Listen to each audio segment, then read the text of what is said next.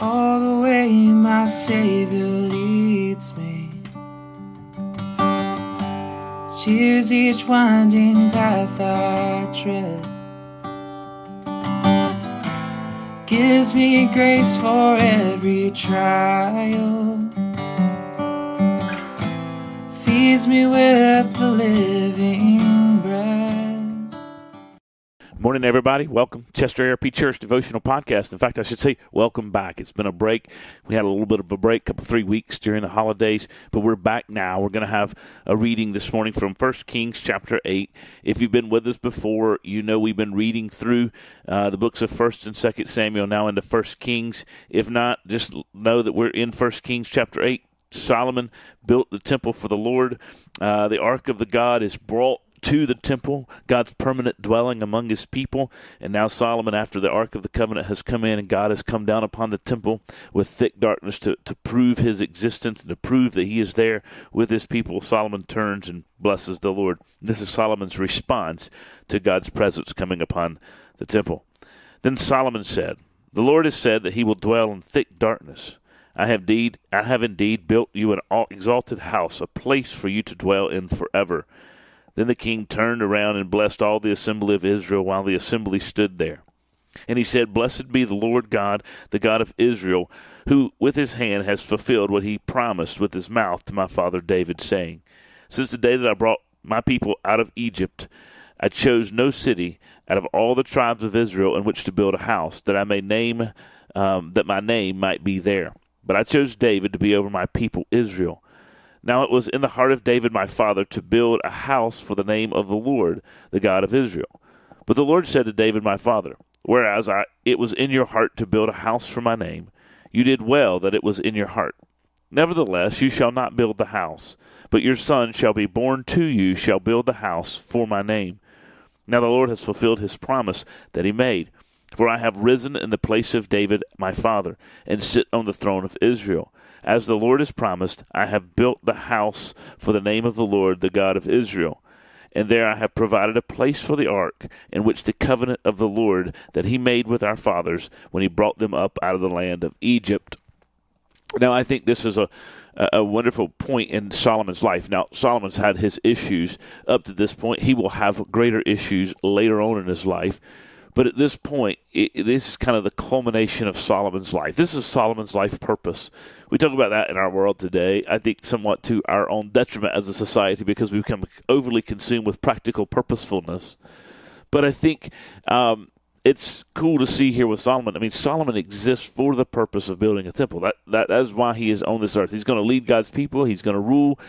But one of his great practical purposes in life is to build the temple of God. This is God's plan. As Solomon said when he blessed the people, David wanted to build the house of the Lord. David had his heart to build God a house once he took Jerusalem and established the tabernacle there and established the people of God there.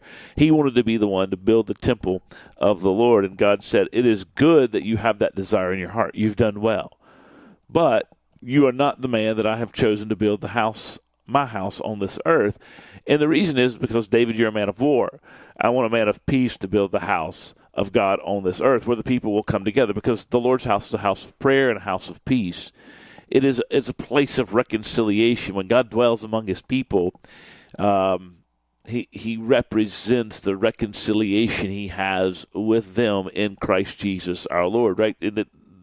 Prior to the coming of Christ, he was always looking forward to the coming of Christ. It was a guarantee, in other words. And so even we could say the temple of the Old Testament was a place where God represented his reconciliation with his people, ultimately, which will be through Jesus Christ our Lord. And so it is a symbol to the world that God has chosen to dwell with his people and be reconciled to them through the sacrifices, ultimately the sacrifice of Christ, where we have that relationship with God.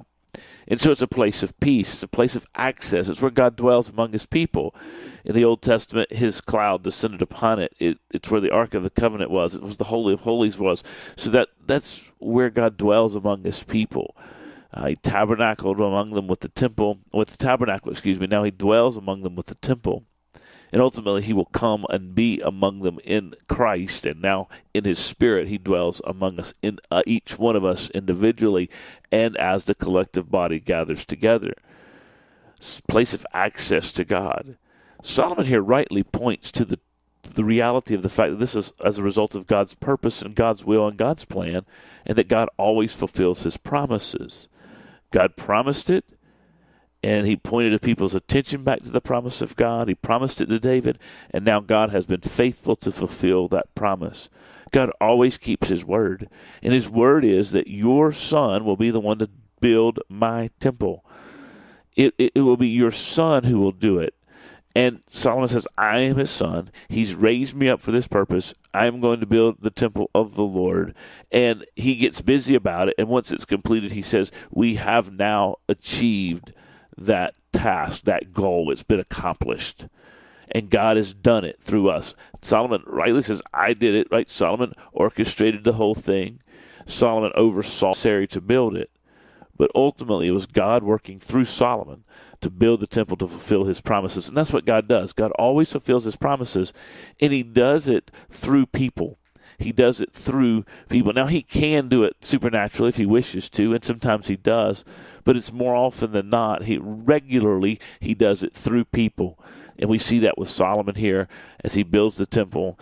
All the craftsmen, all of the masons, all of the laborers that it took, God used all of them to accomplish his purposes, to build his temple, his dwelling place with his people. What an incredible story of God's faithfulness, God's fulfillment of his promises, and of Solomon and the people's obedience to the Lord. You guys take care. God bless you. Be comforted today that God fulfills his promises. Be obedient to do what he has called you to do.